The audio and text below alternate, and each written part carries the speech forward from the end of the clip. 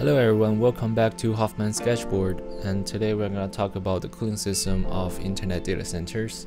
So behind every cloud service there is a physical data center, and inside these data centers we have lots of servers. And for this video we're going to specifically talk about immersion cooling system. So inside a server unit there will usually be one or multiple motherboards.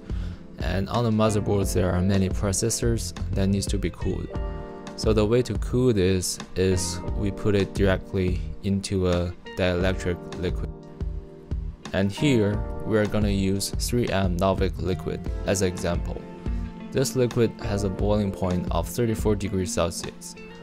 When the motherboard heats up, this liquid will boil and starting an aggressive vaporization process.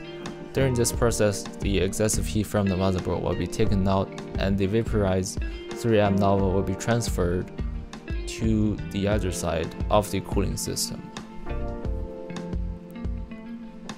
And in this side, we first have a cooling tower. This tower consists of several core elements.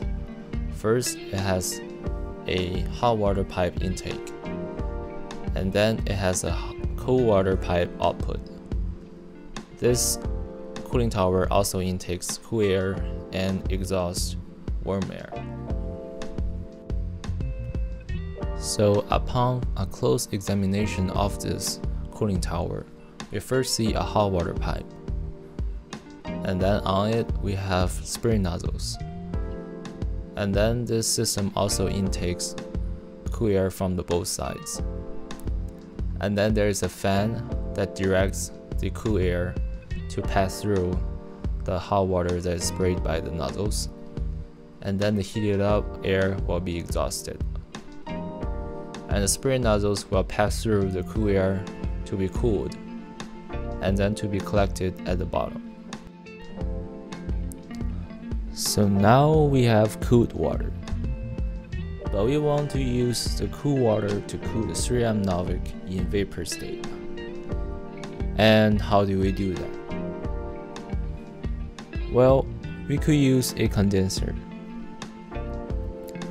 A condenser looks like this. It has several intakes and outputs. As you may notice, there is the biggest input, the one at the top.